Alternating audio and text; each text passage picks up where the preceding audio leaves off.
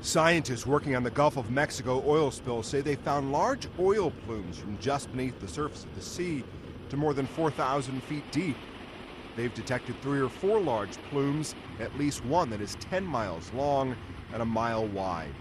Researchers say the plumes were perhaps due to the deep injection of dispersants.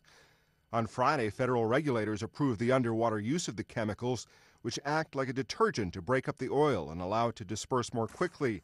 The EPA decision angered state officials and fishermen. It appears that the application of the subsea dispersant is actually working. The oil in the immediate vicinity of the well and the ships and rigs working in the area is diminished from previous observations.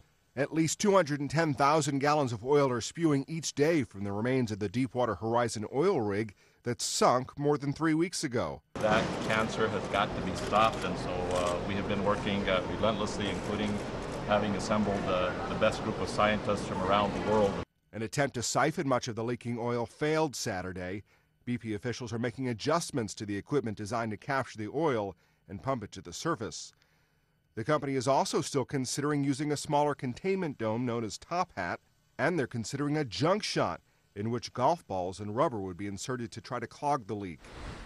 Matt Friedman, The Associated Press.